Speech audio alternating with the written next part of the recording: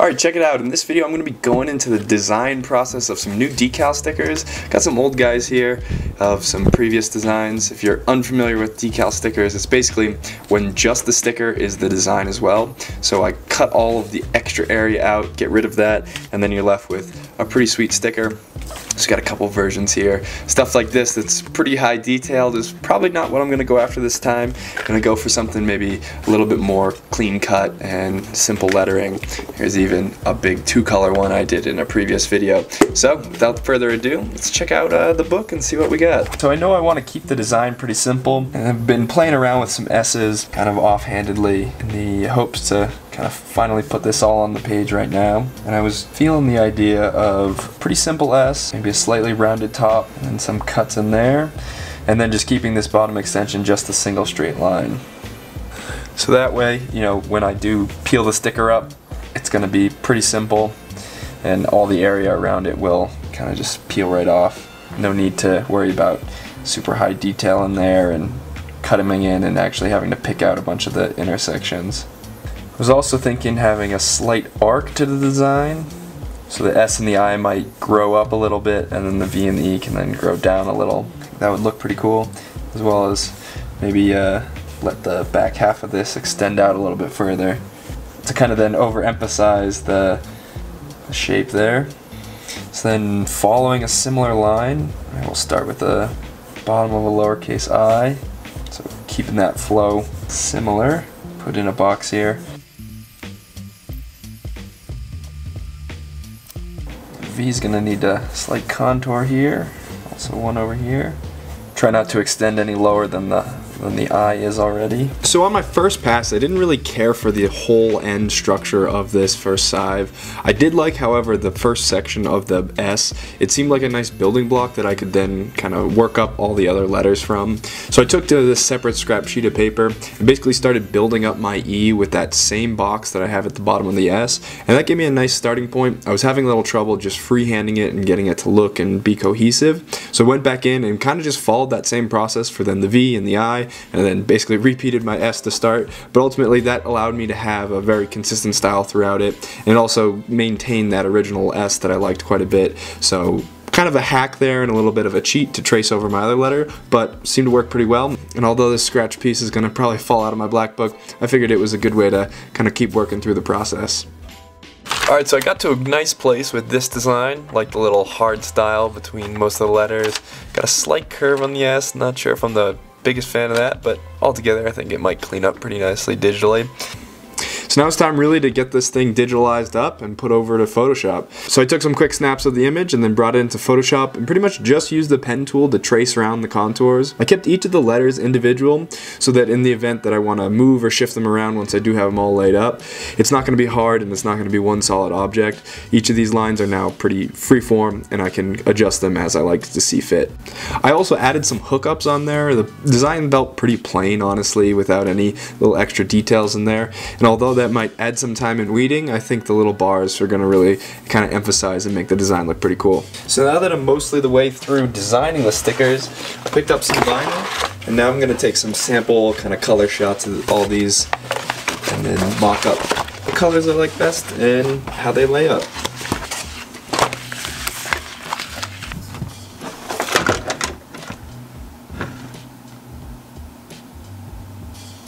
So by bringing a photo of those colors into Photoshop, I was able to get a pretty good open idea about how I wanted to actually stack these stickers up. My goal with this design was to make somewhat of a quadruple stack up of a huge drop shadow. I have high hopes that this will look cool on a dark surface in the end. The design's pretty much finished, threw it into Silhouette Studio so I can cut it out on my Silhouette Cameo, and got it all loaded up, simple outline, traced everything out, got a few test pieces going, let's see how this first cut works.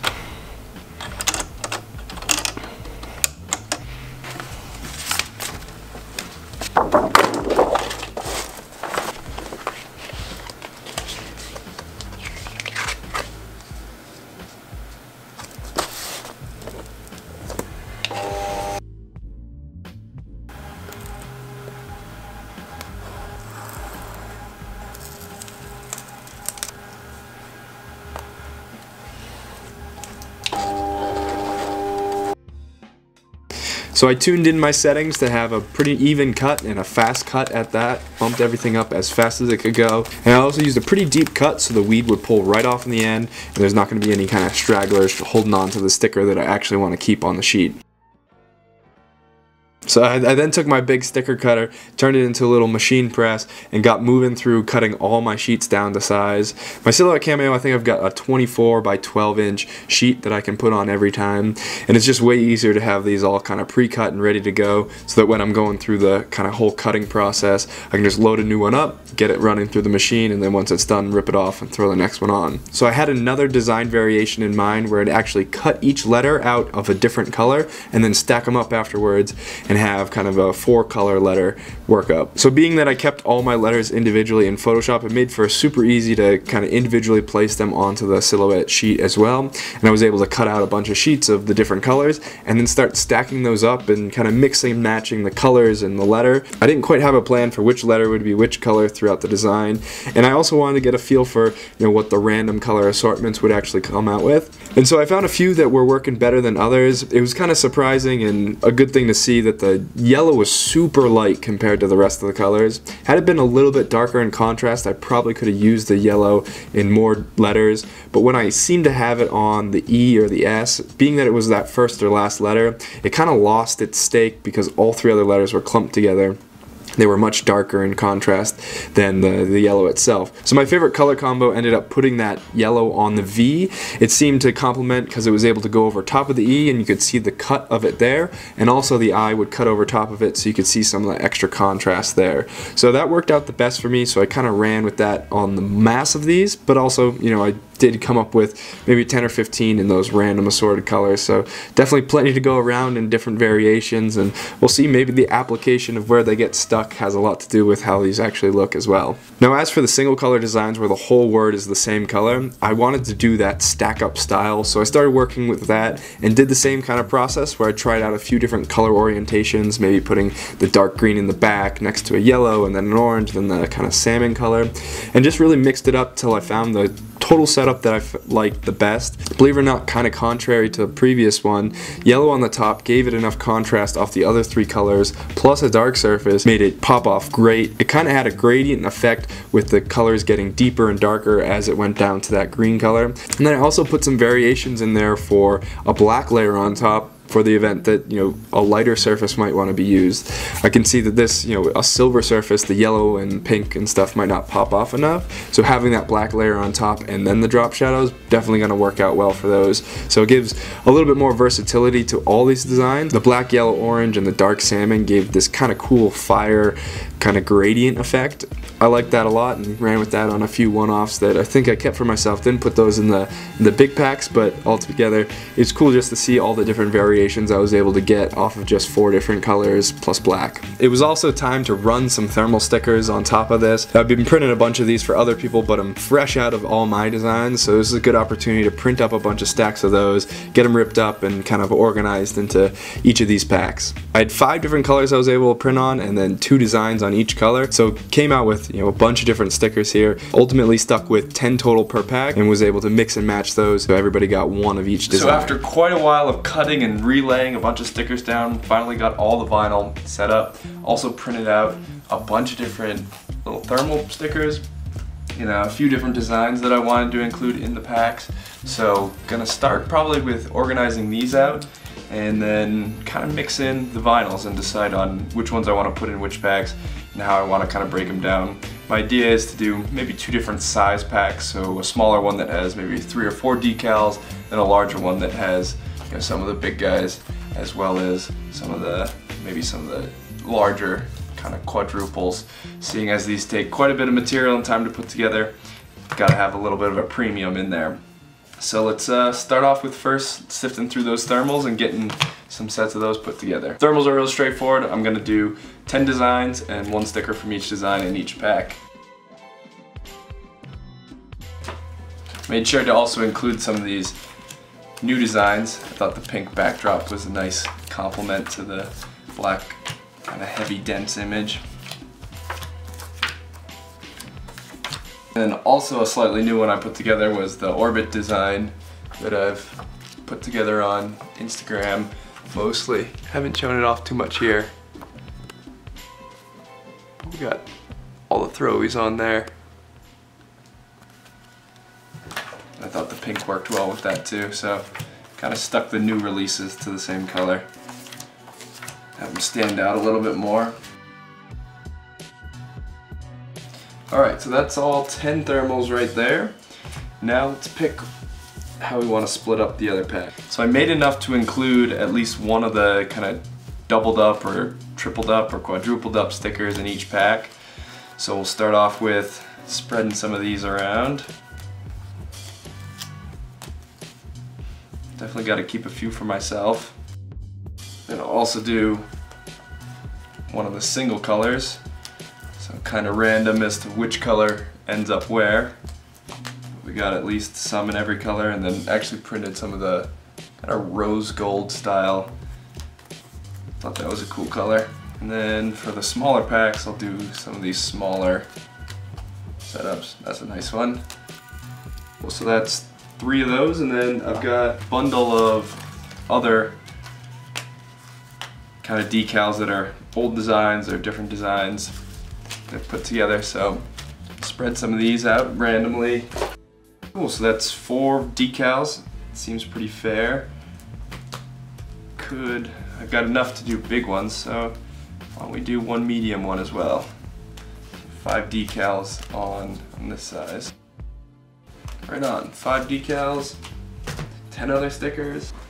Then lastly, obviously got to include a mix pack. I put these together ahead of time. These are pretty much what I send out with, you know, any order whatsoever. Always try to include some stickers, so try to include a SIVE shell, some repeat designs will fall through there, and then sticker submission stuff, custom print stuff, a little bit of everything. So there's 10 or 15 stickers in there too. So each pack gets one of those. Let's hope everything fits nicely. I'm a little worried about the bigger size decals, like the large printouts. There we go. That'll ship nicely and can just put an address on there and it's ready to go.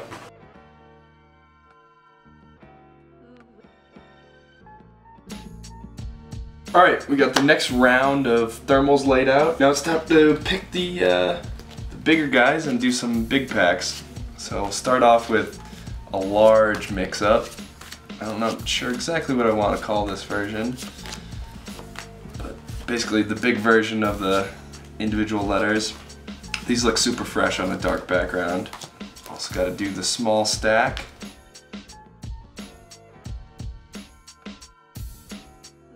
I also wanted to do a 2-tone version for this pack, or even 3 tones with those guys. Those look fresh. Then lastly, I've got some of these huge ones that are just single colors, as well as a few of the bigger stacks. So I think I'll do either you get a double stack or you get a big one, kind of just random. So I'll do row by row.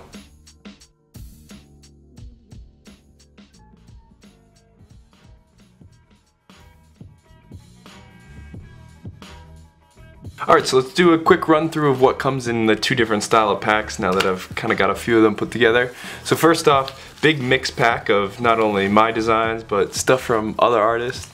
You know, things I've either helped print or things that have come sent in for sticker submissions. So it could be hand-drawns, could be custom printouts. A little bit of everything comes in the front of the pack.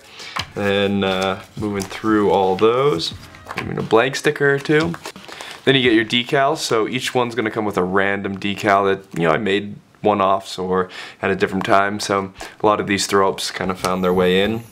In the large pack, you're gonna get a big stack up like this, or a random, larger, kind of big single color. So those are the 2 kind of bigger styles for this one, as well as a 2-tone of the small. So a little guy here, but got a couple drop shadows there. Single solid color comes in both size packs. Then you get the single kind of full color stack up. Some of them even have a black layer on top as well. So this is definitely my favorite style sticker that came through with this session. And then the kind of single individual letter stuff. So all of these took quite a while to put together. but definitely happy with the outcomes. And then to round it out, just a sampling of a bunch of different designs I've made in the past, all put onto some thermals. So we got the orbit design, got a big cursive, got the new one. Not sure if I'm gonna stick with calling it Plado like my original thought was, but maybe we'll just run with that now that it's in there. Got some stipple flares on yellow, big throw up spitting out, Halloween tag there on orange, of course, and 2 others to finish it out. So crazy stack, must be 25 stickers, 30 stickers. I got 10 in there, 15, 25, close to 30 stickers there. So give or take a few, call it a 30 sticker pack, and that's kind of the larger size. And the only real difference with the smaller size is some of the decals are downsized and you only get 5 instead of the 6 total. So still sits around 30 stickers, but definitely a little bit smaller scale, and it'll be a little cheaper. Obviously, the decals are the main pressure in here, and all the other work in here is definitely just icing on the cake. You know, it's super easy for me to throw in a bunch of those mixed thermals. They print out and are put together quite a bit faster than the decals. So if you want to check these out, I'll have them on my web store. There'll be a link down in the description of the video, or you can just jump over to sive.bigcartel.com. It'll be up there, and I know a few of you have already jumped on them after seeing some Instagram posts about new decals. So a couple people were sly and getting into it just real quick as I'm making new ones. So they definitely got a little bit of a discount. The old listing was up there, but definitely gonna hook those guys up with some of the new stuff as well. Well, I hope you enjoyed following the process from some sticky note sketches all the way up to more formalized where the design came from. And altogether, I'm super happy with the final outcome. The color stack was something I'd been meaning to try, and something, you know, high volume here with 4 different layers under the black. So excited for how this turned out. Didn't end up finishing out the second design in here, so maybe we'll see what comes of that. But altogether, these are some crazy decals. Let's go stick one before the video comes out, and I think I know what I'm gonna put it on. Definitely got an obligation to add one to the water bottle. Did some test runs here, so just background filler for the whole pattern. Thinking somewhere up in here will look nice with all these colors kind of stacked up there. Maybe round over top of the orbit. You can get an idea as to what this looks like. So with decals, I'm sure plenty of you are familiar with it. It's basically, you know, transfer tape on top, and then you got all the layers of vinyl cut out down below. Pick a nice spot for this.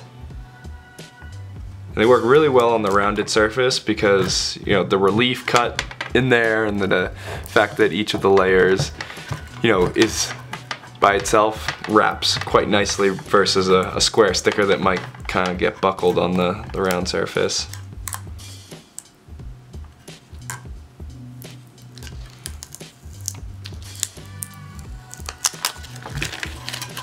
The back side of this, a nice rub down. Looking tight. Great addition to the bottle. Much more depth compared to a lot of the other stickers on here, so we'll see what I round the rest of this out. I also want to put one on a new spray paint box that I've been using to store my paint, so that could follow up with maybe a big guy of this. So I made some of these in the much larger style for myself. Too big to put into the packs, but let's go put one on one of the bins. So taking a look at these two, I think the just yellow will pop off a little bit better than the black on the black bin. So we've even got these grooves in here, so I'm gonna probably have to start it and then kind of crease it down onto there, which could be interesting, but we'll see how it goes. That is a good thing about the vinyl like this too. It definitely conforms to shapes. It can stretch a little bit if you have to go over creases like this. That worked out pretty well. You can see the ridges a little bit better now that it's got the yellow on there. See if we can ensure that everything's stuck down. Feels like a pretty good application. Dirtying this already, but hey, it's not gonna last pristine for too long. So very happy with that. Be sure to go check out the web shop if you want to grab some of these yourself and deck some of your stuff out with a nice decal from myself. Hope you enjoyed the video. Be sure to maybe check out some of the other stuff on the channel. I post stuff pretty frequently, especially about stickers recently. Been on a nice sticker grind, being that it was the winter season. So check some of those other videos out. It's really gonna do it for me, guys. Peace.